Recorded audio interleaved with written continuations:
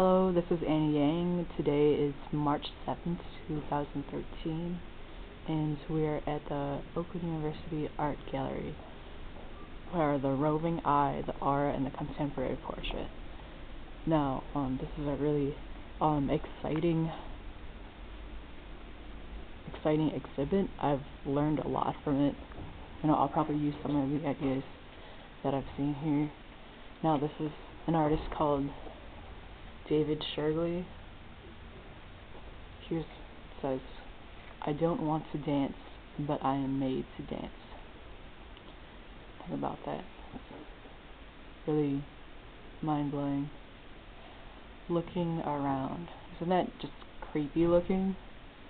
It's really super weird. Sounds like an interesting guy. Okay, now this is a guy called Michael Bormans, and this is like the perfect portrait.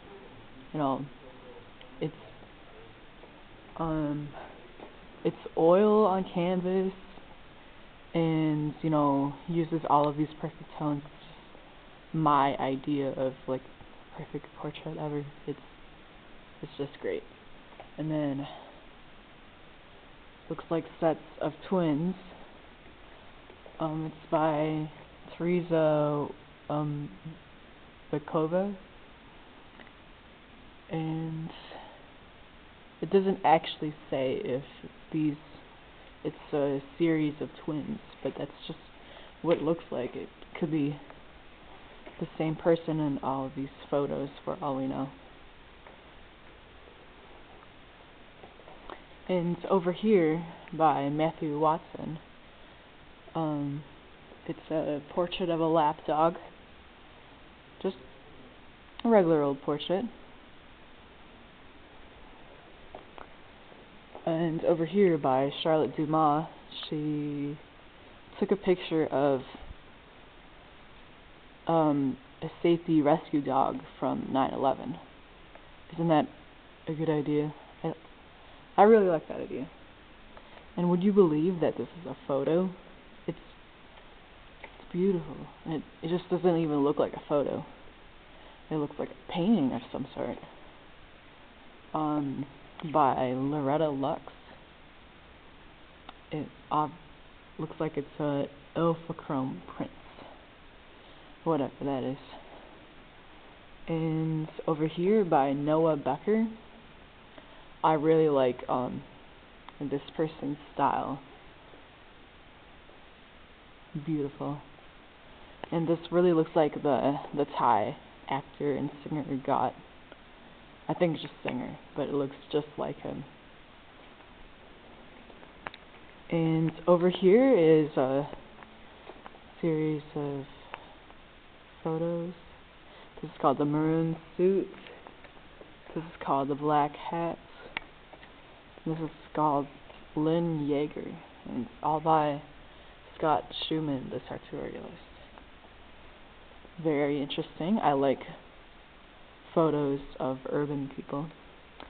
And this is An Duong, Laos Point, 2010. And I am really a fan of this painting. It's very big. Nice, right? I just am in love with the light and the shadows in this, and especially with the skin tones. I'm wondering if it's a self-portrait or maybe it's of someone else. This is really inspiring to me because I would like to do something like this. This is like my style of art. A lady on a chair with flowers. This is a really nice one. And a guy with a striped shirt. I really like this person's style. Lynette Yayadomboki. This is oil on canvas. I really appreciate the size of these two paintings. I would really like to work big, just like these. That would be a dream. And over here is Nicole Wittenberg. Now this, I really don't understand this. It looks like the simplest thing ever. It looks like, I could just make this up in like a day, you know. But that's probably like the controversy of this piece of art, so whatever. And if you look closely, you could see the texture in this, which a viewer can really appreciate. And I enjoy the contrast of the yellow and the white because they're both really high and bright colors. That one's an interesting one. And this is by David Shirley, back from over there when this video first started. And it's of this guy sleeping for 8 minutes, and you could just see his chest slightly moving and his mouth, opening, and you could see how his mouth is, kind of opens in a smile. I just noticed that right now.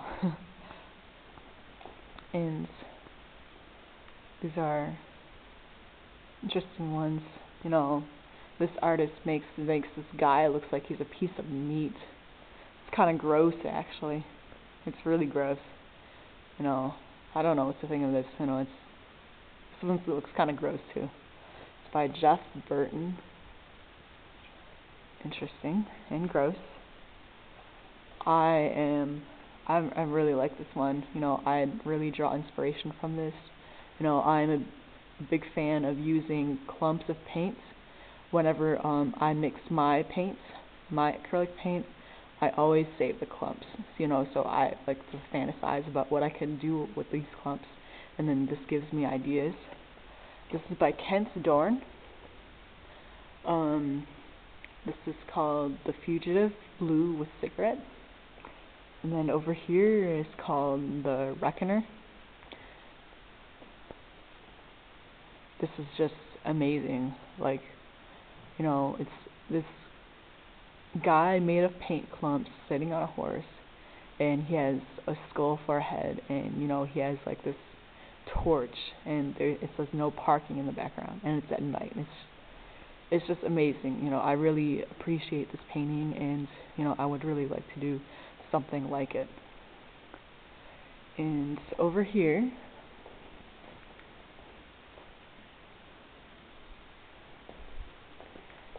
it's by Andrew Gunther. It's called The Will to Change Things. And I really appreciate the use of wooden sticks to hang garbage and other objects on here. And I like the use of sunglasses for eyes. That's really creative. And I like it. It looks like a zebra stripes, and zebra and tiger. And you could see the texture on here. Not sure what that is. I think it's some sort of acrylic. I think it looks a lot like glue, but then I don't really see glue in this list of media. Think about that, using glue for your art projects. And over here is some photos about some United States, people in the United States, in the back country. I really like this one. It seems to tell a lot. It seems to tell a story. And I can't really tell if the person is male or female, so that's interesting. Same with here. It's likely to be an old man, but you can't really tell.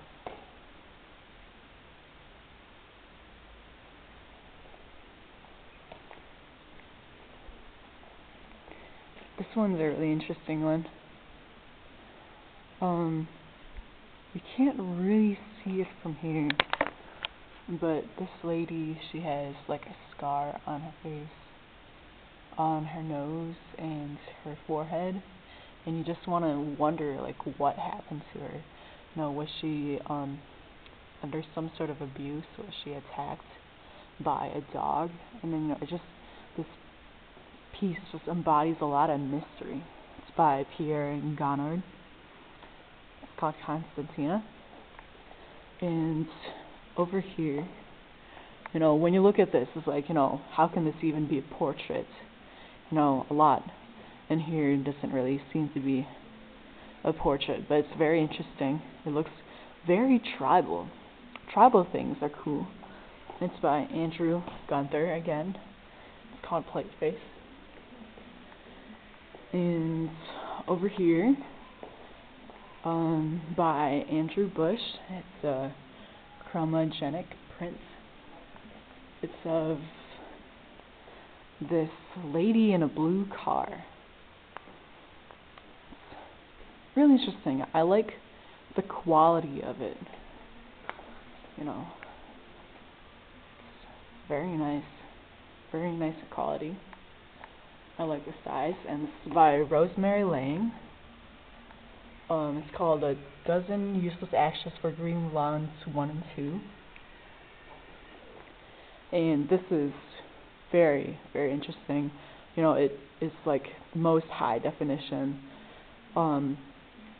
photograph I've ever seen. It's it's better than a real life almost. It's amazing.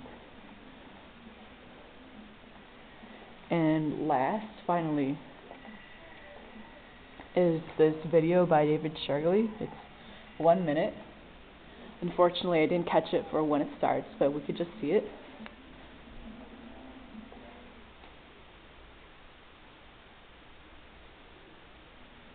It's called New Friends. It's in these marching squares, and they're just, marching in this crowd, this line. Their faces are blank, and, there's this hole up ahead, and then, one of the squares falls, and he falls down this tunnel, and he's screaming, and he's just turning around and around, and he falls down, and he just falls down his feet, and he starts walking, and, he just starts walking, and there's these circles just partying around. It's like, oh yeah, let's have fun, woo! And he's just dancing, showing off his stuff, and then, they lift him up on top, and then, he's like, being crowd surfed, and it's like, oh my gosh, what is that?